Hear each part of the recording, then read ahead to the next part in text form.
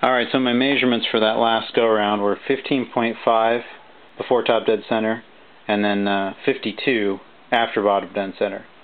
So add those together, it was 67.5, and then plus 180, 247.5.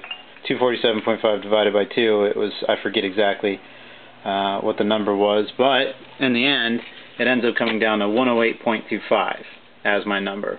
So I was able to move it just a smidgen, get it to that, and I'm going to call that good, because to try and split hairs any further, you could really spend a whole lot of time and without a whole lot of gain, to be honest with you.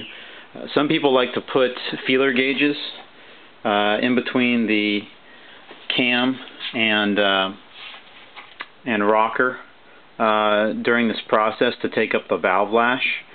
I'm sure it's good practice, but it's not necessary in my view. And that's pretty much it. And once I'm done, I will probably loosen these belts a little bit. They're at 110. I'll probably back them down to like 90, 95, and button up the top ends and be good to go. Put this thing in the chassis, which is awaiting its engine.